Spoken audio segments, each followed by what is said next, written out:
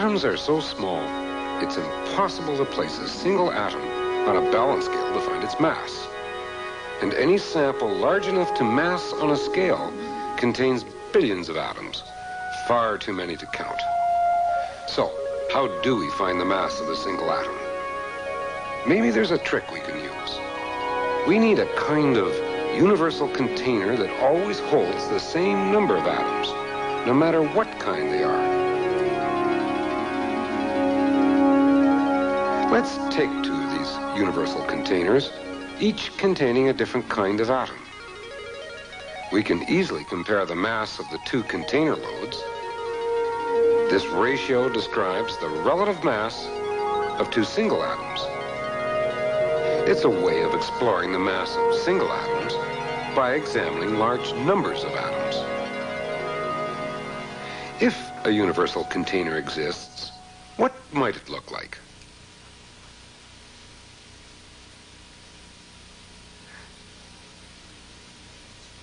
Let's choose any two containers which are exactly the same size and shape. Let's fill them with two different kinds of atoms. One with lead and the other with sulfur. Do these two containers hold the same number of atoms? Possibly. But suppose that heavier atoms are larger atoms, and that's a reasonable assumption. It's also reasonable to assume atoms are like marbles and packed together so that they're very close or touch each other. But it takes fewer large marbles to fill a jar than small ones. If atoms behave the same way, their size will determine how many atoms will fit in a container. If we can somehow prove all atoms are the same size, then the two containers will hold the same number of atoms, and we will have found our universal container. But nobody's been able to prove atoms are all the same size, so we need a different approach. Suppose marbles in a jar don't touch, but somehow float some distance from each other. Their size might no longer determine how many fit in a container. There are substances which behave as if their basic particles don't touch. In fact, all substance is in the form of a gas. We can take a known mass of gas in a known volume. Without adding or subtracting gas, it's possible to shrink the gas into a smaller volume. And it's also possible to expand it to occupy a larger volume. This suggests that the particles of gas are somehow floating some distance apart from each other. It's this empty space between the particles which shrinks or expands as the volume of gas changes. How many gas particles fit in a container? If particle size is not as important as the space between them, perhaps under some conditions, a container of gas might hold the same number of particles.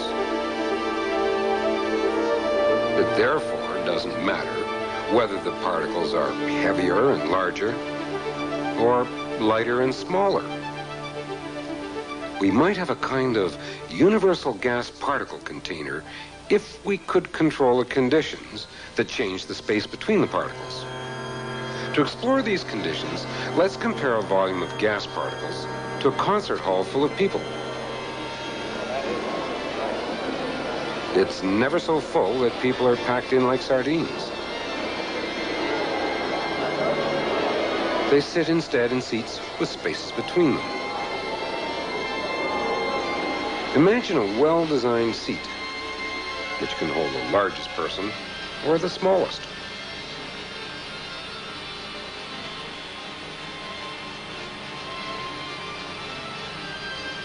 How many people does the hall contain?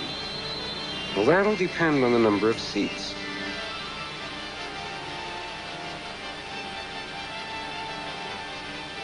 One condition that will influence the number of seats is the overall size of the hall, its volume.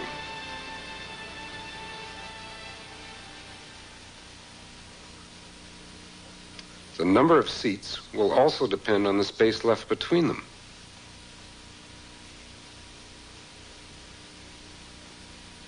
A condition that affects this space is pressure, caused by the push of elbows on either side.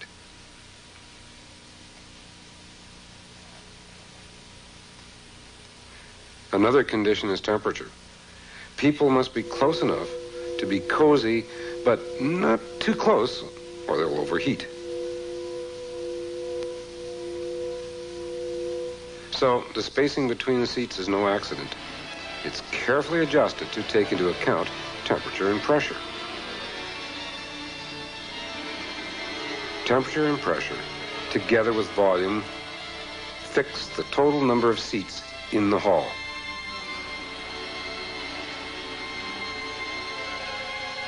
Once designed, the hall will always hold the same number of people, no matter how small or how large.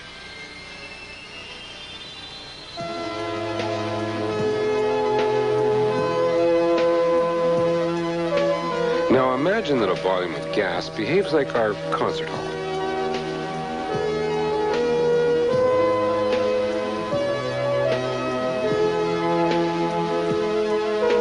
In a particular volume, at a particular temperature, under a particular pressure, there will always be a fixed number of seats or positions available for the gas particles.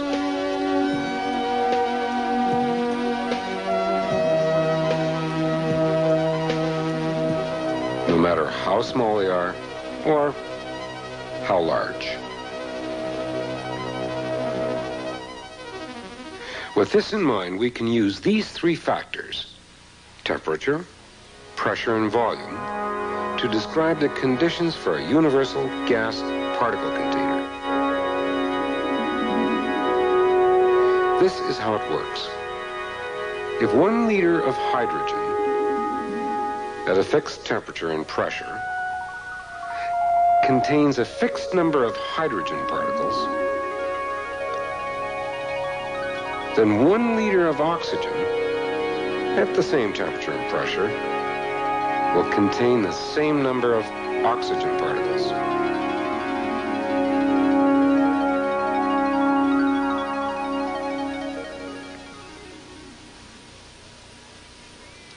We can easily compare the mass of 2 volumes of gas and so also compare the relative mass of 2 single basic particles of gas if our idea about the universal container is correct.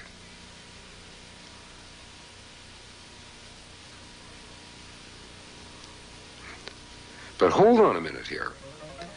Have we any right to assume these particles are the smallest indivisible particles, namely atoms? We can certainly hope they're atoms, but we can't automatically assume it. So, for the moment, let's put a bag around one of the particles and remind ourselves that so far we have proposed not a universal container for comparing atoms, but a universal container for comparing gas particles. Since we started out to look for a way of working with single atoms, our search is not yet complete. What we need now is some way of opening up these particle bags and finding out if the particles are really atoms.